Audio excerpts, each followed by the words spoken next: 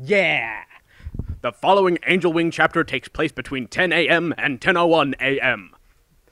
Chapter 2, Movie Night Mishap. Delilah woke up the next morning feeling tired, but otherwise fine. She showered, letting the hot water relax her taut, sore muscles. She dressed quickly and then started on her hair. She curled it into a wavy fashion that Alistair had taken a liking to when he had been around. 2 years ago! The thought brought up a hard lump in Delilah's throat. She stared at the mirror, wondering what was going on. She couldn't see her reflection anymore. Was she a vampire? She'd only known Alistair for a couple of years before he had left. They hadn't even known each other that well. Why was she starting to have these feelings 2 years later? It didn't make sense. No sense at all. Like this book so far. She finished doing her hair before heading downstairs for breakfast. Her mother, dad, and younger brother, Kyle, were already down there. "Morning, sweetheart," her mother said, hugging her. Delilah smiled weakly at her. Delilah ate her cereal, Lucky Charms in case you wanted to know, in silence. "Is something wrong, Delilah?" her mother asked, concern on her face. "It's nothing, Mom!" "Are you sure?" "I'm sure," Delilah said, clearing the table and going over to the sink. She washed her bowl out and put it in the dishwasher. She grabbed her book bag and left the house. It was freezing outside, so Delilah clung to her jacket against the freezing air, wishing she could wear the cloak that Alistair had made for her, because it looked so pretty. It would look so peculiar at school, though, so she just jumped in the car and turned on the heat. It came slowly, but the car grew warmer with every second. She started the car and drove to school, her mind full of thoughts about someone who warmed her in a different way. Woo! Yeah! After parking in the old school parking lot, Delilah headed inside. The cold morning air stung Delilah's face. Like small, invisible insects were nibbling at her face. Ooh, that's an idea for a sequel. Rubbing her hands to keep them warm, Delilah headed to the section of the school where her friends gathered during breaks. Turning the corner, she caught sight of Mitch, Stephanie, Chelsea, Mike, Annalise, and Jaden. Let's start with "Hello, Delilah," said Mitch, motioning to the spot on the floor next to him. She sat down, feeling tired again. The others said various versions of Mitch's statements, such as, "Hi, Delilah," "Sup, Delilah," and "Hey, Delilah, what be chilling with your bad self?" Some smiling, but others not looking up from their assorted homework that hadn't been finished the previous night, because everyone's a slacker in high school. Mitch had his copy of The Wuthering Heights out and was reluctantly reading, occasionally scribbling notes inside. Mike and Annalise were scuffling and laughing nearby.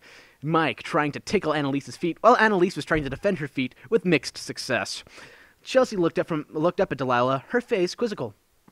"Delilah, did you understand problem What's wrong?" Delilah hurriedly tried to replace her glum expression with a neutral one. Far too late to go unnoticed. "I was just remembering about Alistair," she said, surprising herself by flushing instinctively. Chelsea looked thoughtful for a second, then replied softly, "I know. I remember him, too. He was always there if you needed him. We all miss him.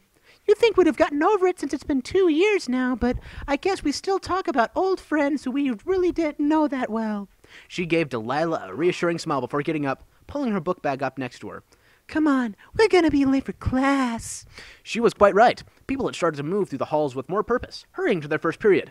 Delilah grabbed her books and walked softly down the hall. She made it into her honors biology class just as the bell rang.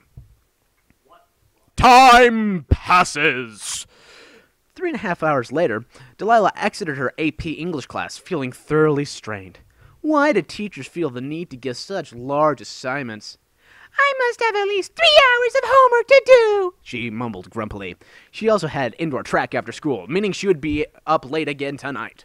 She was so stressed out as she walked towards the cafeteria for lunch, she ran right into someone halfway down the hall, knocking the books out of their hands. "I'm so sorry," she said exasperatedly, kneeling to pick up her books, flushing furiously at her own stupidity. The other, leaning down to help her. His left hand reached out to grab her math book, and Delilah saw that it was covered with a thin, leathery glove. That wasn't the strangest part. The material was a deep shade of green. It also looked very familiar. I wonder who it could be. Please, read on and let us know, I'm sure you're thinking. Delilah looked up the figure, but he'd already stacked her books on one on top of another and had walked past her down the hall. Delilah turned and noticed a boy with dark brown hair in a ponytail walking away, his gloved hand at his side. "It's Michael Jackson!" She tried to follow him, but the flow of the people headed to lunch pushed back down the hall in the opposite direction. She headed to lunch, contemplating what just happened. After paying for her food, she headed to the alcove where her friends hung out. Mitch, Jaden, and Stephanie were already there, breaking out their own lunches. As Delilah sat down, Chelsea sat down next to her, holding her sack lunch in her hands. She was looking pensive, apparently mulling something. She saw Delilah's face, and her expression changed expectantly. Is something wrong, Delilah? You look a little pale. Delilah recounted what happened minutes before. When she was done, Chelsea looked surprised. That's odd, She said.